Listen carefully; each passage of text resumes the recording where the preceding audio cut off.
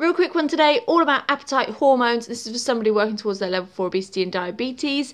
And there are about 8 different appetite hormones, but we're going to talk about 2 of those today. One's leptin, one's ghrelin. They are definitely different. Leptin is more of a long term. That's why I've underlined the letter L. So leptin is long term. And this relates to your fat mass. So the more fat mass that you have on your body, the more leptin you will have. Therefore, that reduces hunger. So leptin's job will be to reduce your hunger and your cravings for food when you have a higher fat mass. However, some people can get leptin resistant even regardless of having large amounts of fat on their body.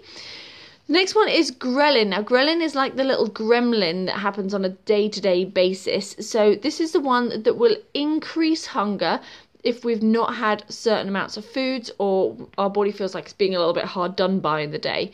So the way to reduce ghrelin, which is that little gremlin-y feeling of hunger, is to make sure you're having more fats, proteins and fibres as well in your foods. So that's a little quick bit about appetite hormones. Leptin is long term, ghrelin is the gremlin, and hopefully you remember the difference between them. Have a great day. Take care.